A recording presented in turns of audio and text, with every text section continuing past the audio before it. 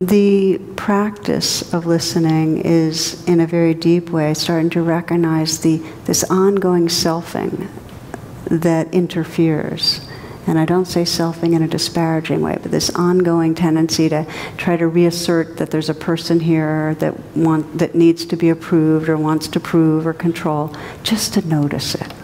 Just notice. As long as that's going on, we can't listen to understand. So we can't really pay attention and sense, well, what is this person really saying? Who is here? Where's it coming from? What's really going on? We can't listen for that because our attention has narrowed into the wanting self or the controlling self or the fearing self, right? So it's only when we start loosening the grip of that selfing that we can actually notice the truth. So I am touching on both the yin and the yang of listening presence. There's letting go of that selfing, so there's that openness. And in that openness, that engagement that wants to know what's true. And our habit, our defensive habit, instead of wanting to know what's true, is assuming we already know.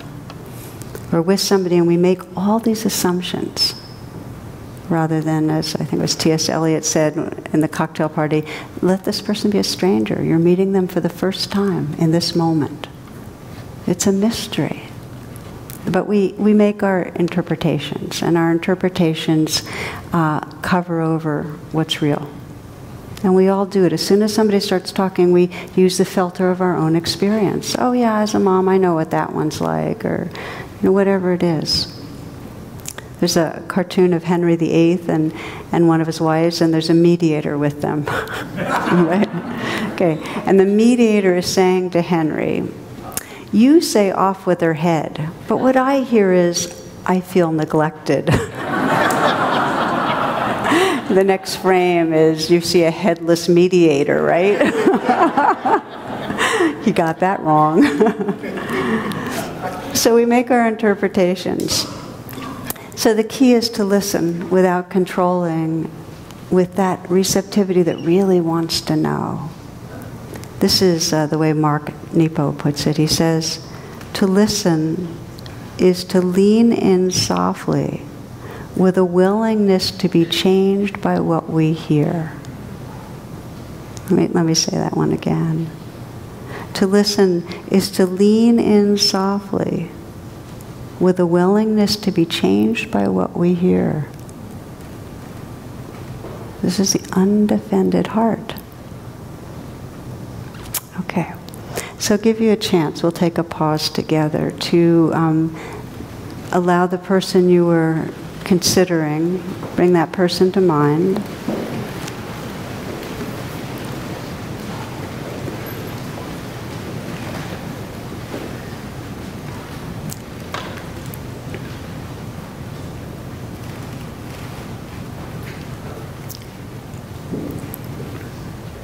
And you might allow yourself to consider the circumstances that you have conversations with this person. So you actually bring your attention to a real live kind of situation. What might be going on.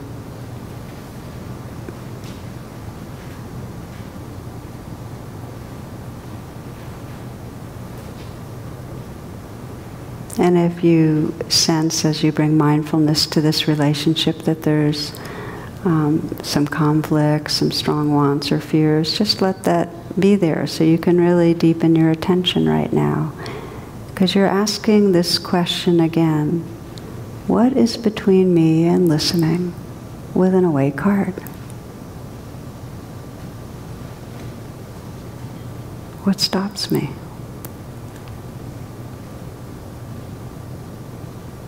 You can just scan a little.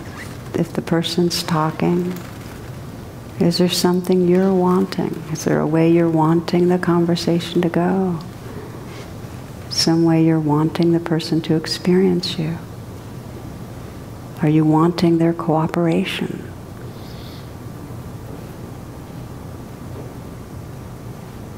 Or is there something you're fearing as you're listening? Are you fearing this person's judgment, or that they're going to get away with something? That they're going to get their way if you just listen?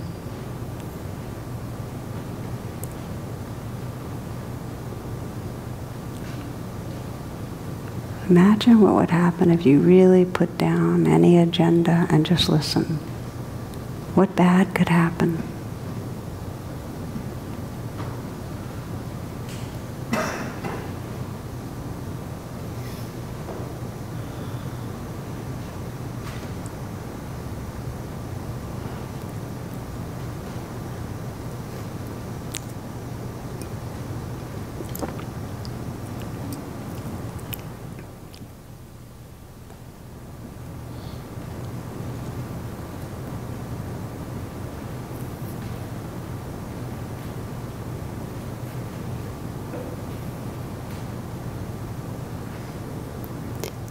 You might notice and reflect on when you're in a conversation with this person, what are the ways that you distract?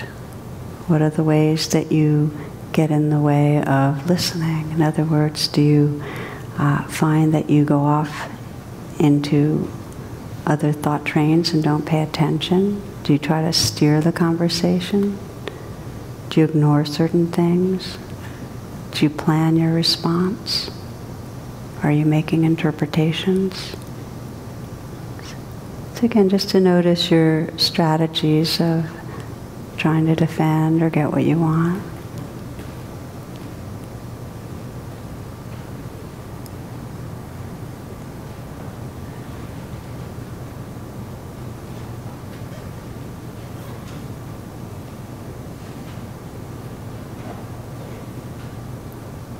And again, you might imagine, well, what would it be like if I just put that down for a little bit?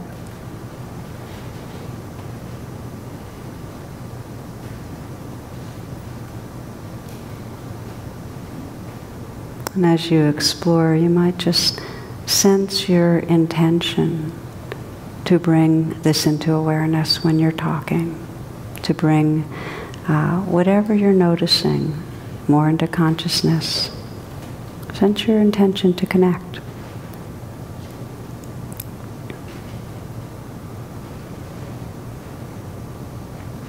You can just keep that awareness, this atmosphere inside you as you continue to listen, because I'd like to, and feel free to open your eyes if you'd like. I'd like to touch in now to what is the healing that happens when we offer a listening presence.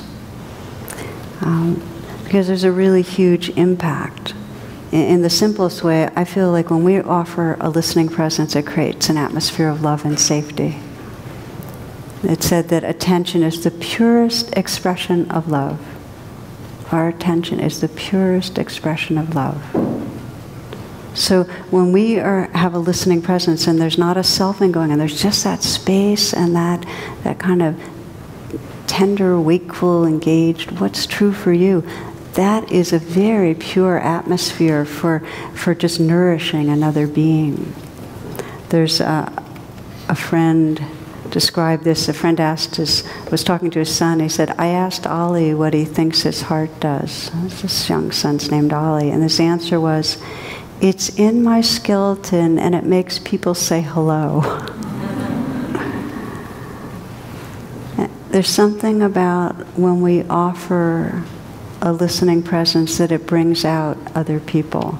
And my favorite metaphor for this that I share when I talk about this is of a fountain, and that our being is like a fountain, this life is this creative dynamic expression of awareness, that it's just awareness in its just dynamic way, and it has all different flavors of intelligence and love and creativity. And when we haven't been listened to, when there's not the mirroring, the understanding, the safety, that fountain gets clogged up. So rather than expressing our beingness from that source, that purity, that awareness, there's a clogging up. And some of it comes out, but it comes out a little torqued and twisted, and certainly not with its full aliveness and freedom and brilliance and beauty. So a lot of us go around with clogged up inner fountains, right? Because we haven't been listened to well, you know. And I want to add that we haven't listened well to ourselves, because meditation is a way of unclogging the fountain. Okay, does that make sense? We're doing inner listening, but this is about how we offer a meditative listening presence to others. And so what happens when the fountain's clogged, the way a person will speak or express themselves will sometimes sound stagnant or contrived or packaged or routine, because they're not kind of coming from that freshness. It's more murky. Sometimes it'll seem nervous or speedy, you know, just different ways. There's no silences because there's no connection with what's inside. So when we listen, we're inviting a kind of connecting and coming from source. And that fountain can begin to flow, and it allows people to start expressing a deeper truth for them and to shine. But it doesn't happen all at once. Sometimes when we offer a listening intention, we first get the different layers that have been kind of caked and muddied up. And so it takes patience, a kind of interest and a willingness just to be, and an acceptance of that.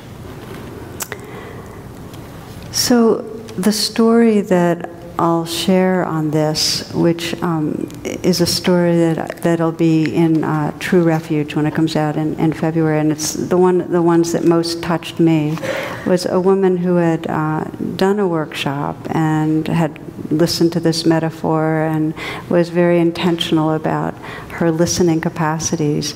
And she, her mother was her person, just like I asked you today to think of who. Her mother, Audrey, was a well-known writer, wealthy, successful, brilliant, and very narcissistic woman. So much so that her daughters, once they graduated from high school, moved so they could be thousands of miles away from her and barely ever visited her.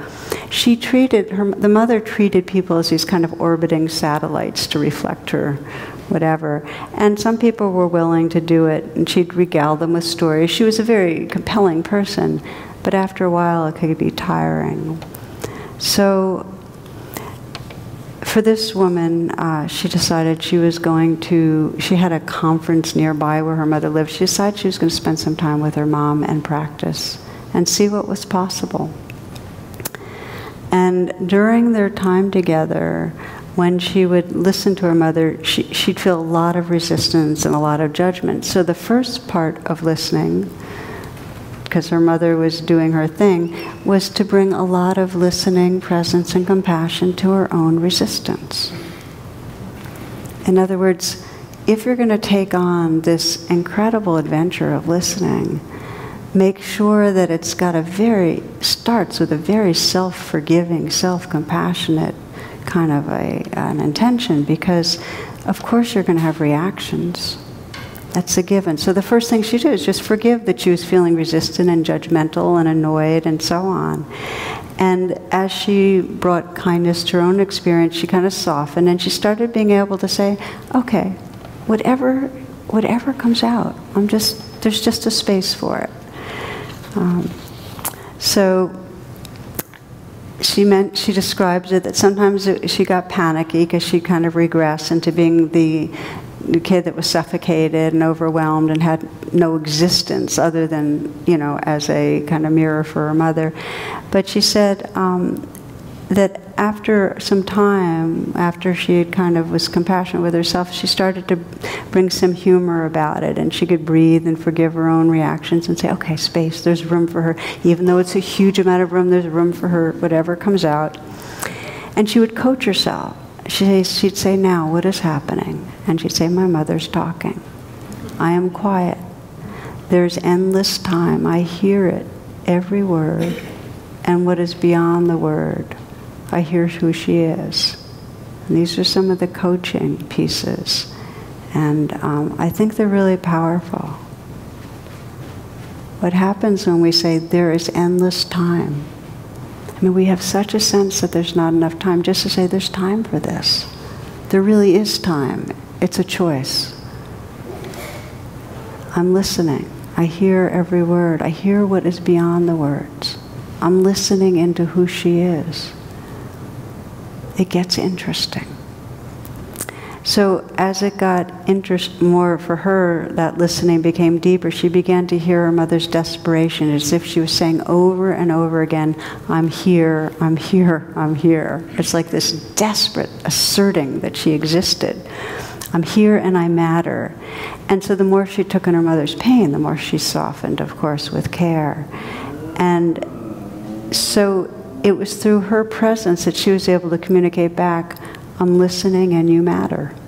Very, very real communication. I'm listening and you matter. And her mother started to relax. There started to be longer pauses between stories, and her mother sat back more in her chair, slowed down, seemed more reflective. So several days before she was going to leave, her mother began to tell her that she felt alone and unappreciated. So this is, again, this fountain's unclogging, and now she's beginning to name her vulnerability, which is a phase in it, right? Okay. So she said, I feel alone and unappreciated. And this is when Kate, the daughter, responded really honestly, and she said, Mom, it's because you don't listen to people. And her mother froze, but she didn't get defensive because Kate had been so present. She had offered such uncritical sympathy. In other words, she'd established trust and safety that her mother trusted her words. So her mother wanted to know more. She said, please tell me, I need to know. And Kate explained how for her and her sister, for their dad, now for her stepdad, she said, when you don't listen, people feel like they don't matter, like they're not known. And it's true, you can't know them if you don't listen. You can't be close. So her mother looked at her with a sorrow that really pierced her heart. She got through, and something changed. You know, maybe the pain of alienation broke down her defenses. But she knew she needed to change, and she started to listen. And fast forward, after her sister joined them for the holidays and bore witness and said that for the first time in her life she felt like a real person at home, that she existed. And so there's this shift. And it shifted also with this woman's relationship with now her new husband, that they had, because they had stopped doing things together. They had kind of were on parallel separate paths, long dinners and evening walks that had ended shortly after their marriage. So there is a real power that this woman found in being able to hang out with it. I use this story, I wanted to share this story because it's not always as hard, but it can take real patience. And yet, it's the most powerful healing I know, to offer this. It's really offering loving presence to another by clearing that space of our own, I want it this way, I don't want this, and just quietly taking another in.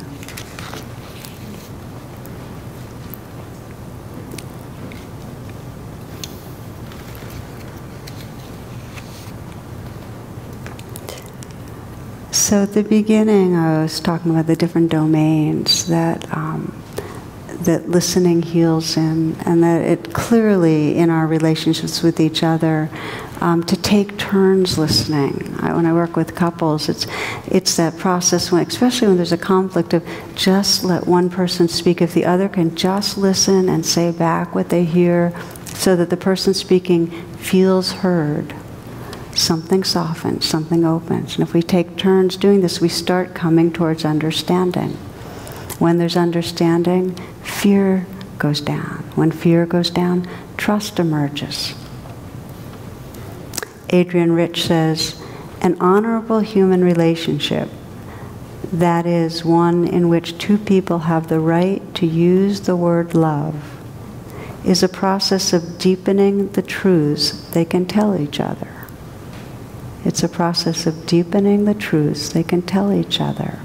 It's important to do this because it breaks down human self-delusion and isolation. What allows us to tell the truth? It has to be safe enough. There has to be a space of listening presence. Now, so this is on a personal level. In terms of around the globe, if we truly want to respond to the cycles of violence, we need to train ourselves and then train others to listen to each other. It's the only way. It's the only way that we can break down the unreal other and the cycles of hostility. And to me, the most beautiful example of it is the Truth and Reconciliation hearings. It's just such a powerful example. Many testified to the atrocities they endured under apartheid, and they spoke of the healing that came by giving verbal testimony and being listened to. I mean, that's amazing. This is the most horrific torment and loss, and that there's a possibility of healing when we're listened to. And when it happens in a society, to me, that is the evolution of consciousness, bearing witness to that. One young man who had been blinded when a policeman shot him in the face at close range said, "I feel what has brought my eyesight back is to come here and tell the story. I feel what has been making me sick all the time is the fact that I couldn't tell my story." Listening creates relationship.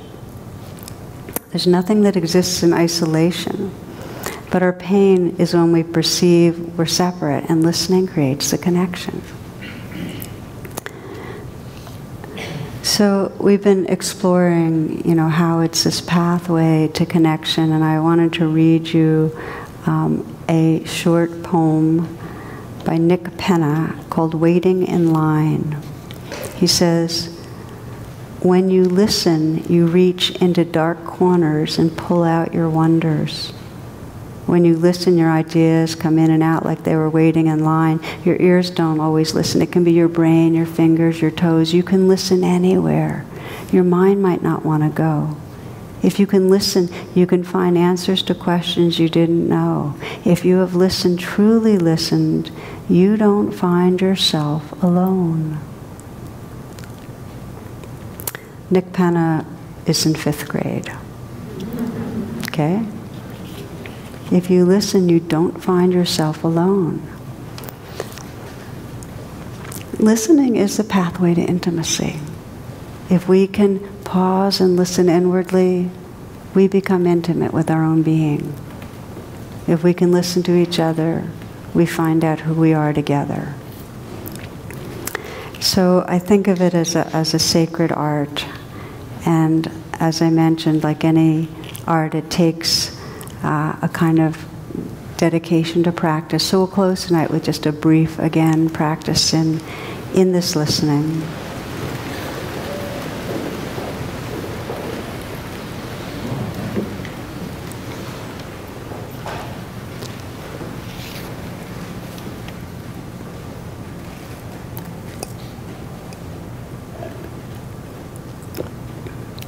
We begin with listening to the words of Mary Oliver. "What can I say that I have not said before? So I'll say it again. The leaf has a song in it. Stone is the face of patience.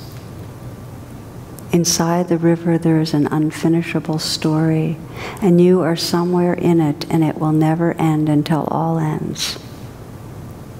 Take your busy heart to the art museum and the Chamber of Commerce, but take it also to the forest.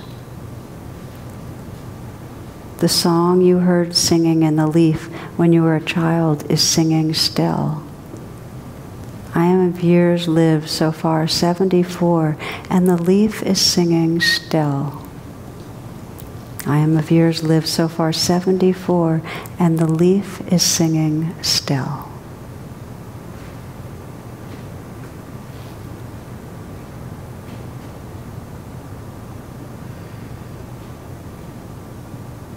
So in this stillness, opening the senses, listening to the sounds that are in the room.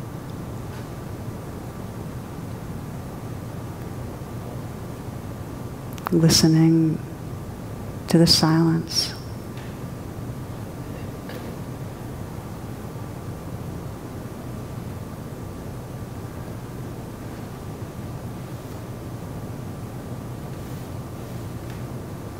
Letting this world of sound wash through you. Be that open, empty heart that sound and sensation and life can move through, live through.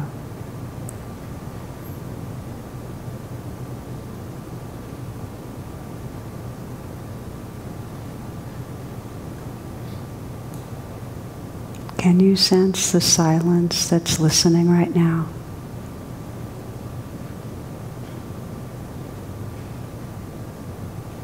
The vastness it's all happening in.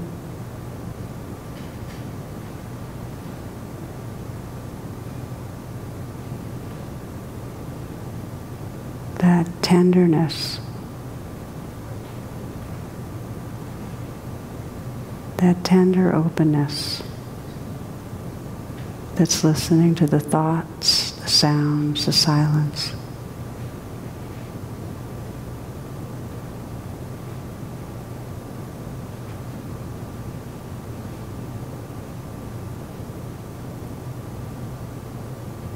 You might imagine bringing this listening presence into conversation, communication with a particular person.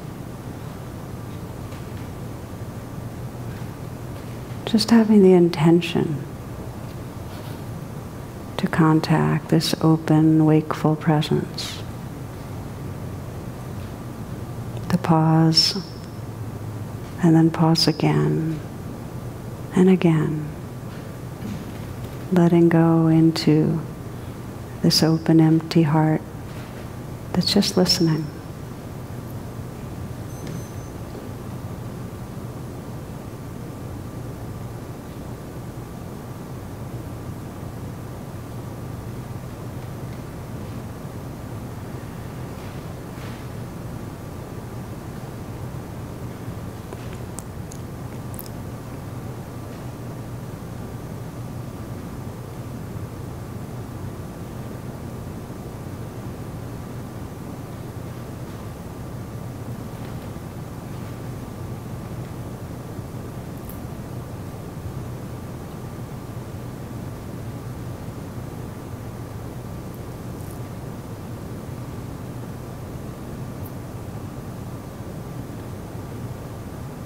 May we awaken into that presence that listens to our own hearts.